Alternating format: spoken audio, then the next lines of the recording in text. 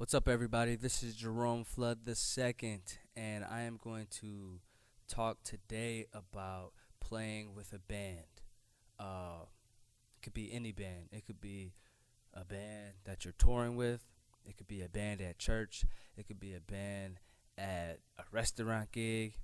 But I'm going to tell you some important things that I've learned about playing with bands and playing, just playing all over.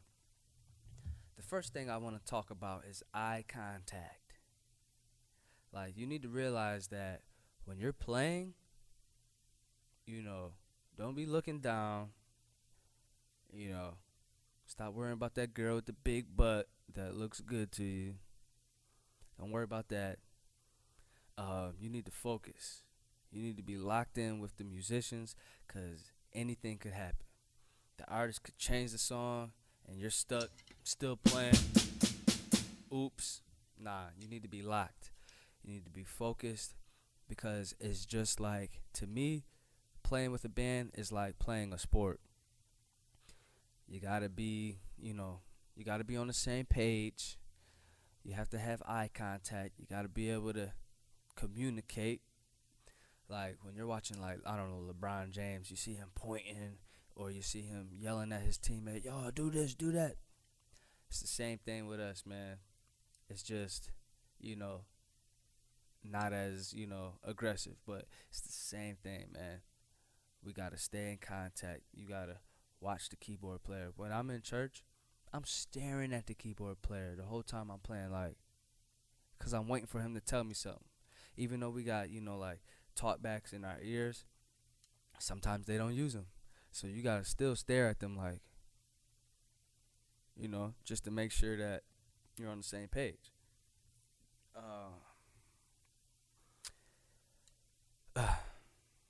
Also, while playing with the band, you got to be able to talk to people without offending people.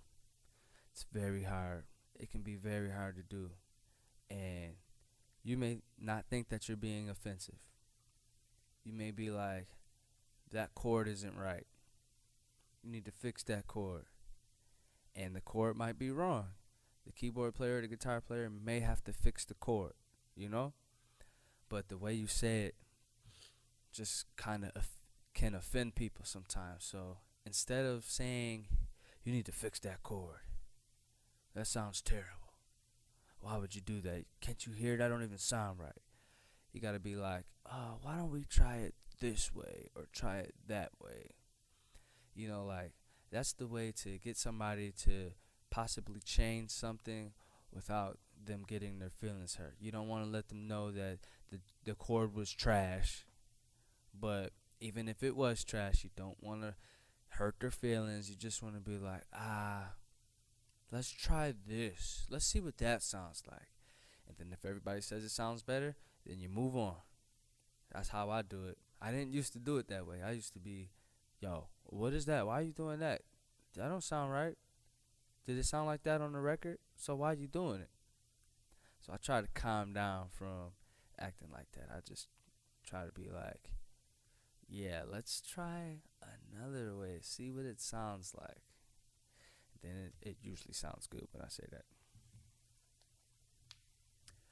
Another thing, I want you to be ahead of the game.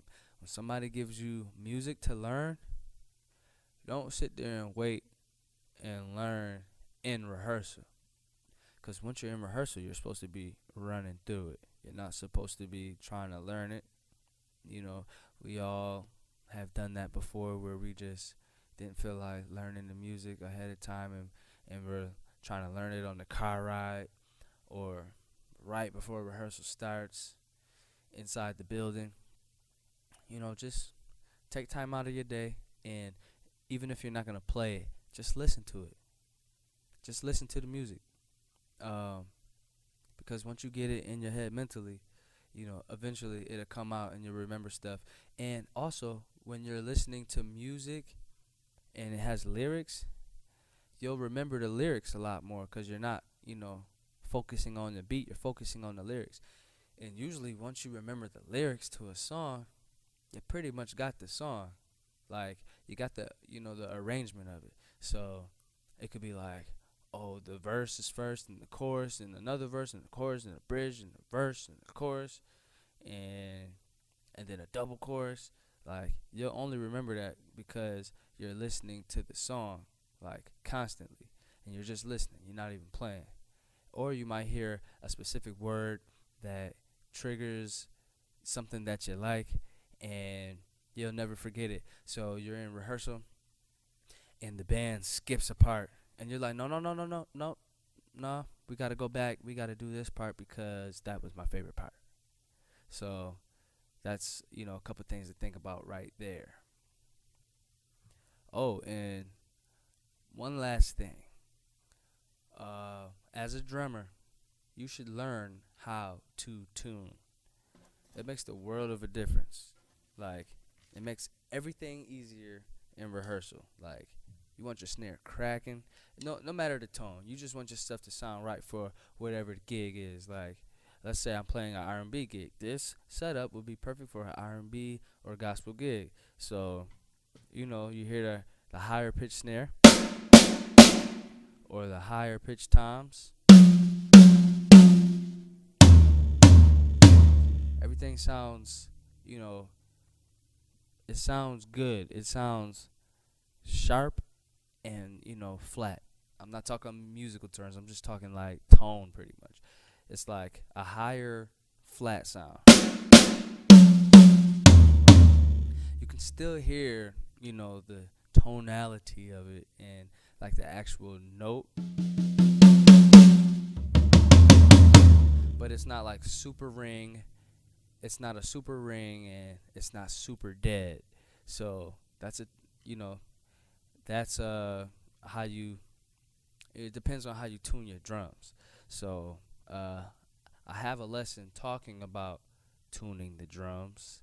So you might just want to go back to that, or maybe you could just subscribe to the website. How about that? Uh, yeah, so those are like the keys to playing with a band. You gotta know your music ahead of time. You gotta be able to communicate properly, and you need to learn how to tune so everybody's happy. Because let me tell you something: if the bass player or guitar player was out of tune the whole rehearsal, I would just be frustrated and not even want to talk to them. Cause I'm like, tune your guitar, bro. Tune it. We're trying to be perfect out here, man. Tune your guitar. Like, I'm not having that, man. Like, I know I talked about communication, but if somebody's out of tune, you have to tell them, like, listen, check your guitar. See if your guitar is all the way tuned, because, I don't know, something's clashing. It could be you, it could be the bass player, it could be the keyboard is malfunctioning, who knows, but we got to check it. And people have said that to me about my drums before on stage, like in a big arena, like while we're in sound check. Hey, can you check your floor tom? It sounds a little.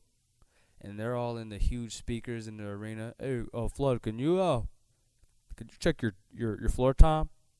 I'm not sure if you tuned it right. Like, for real. But yeah, that's one thing that you have to think about, man. You got to think about tuning. You got to think about communication. And you got to think about eye contact and learning your music. So, hope this helped.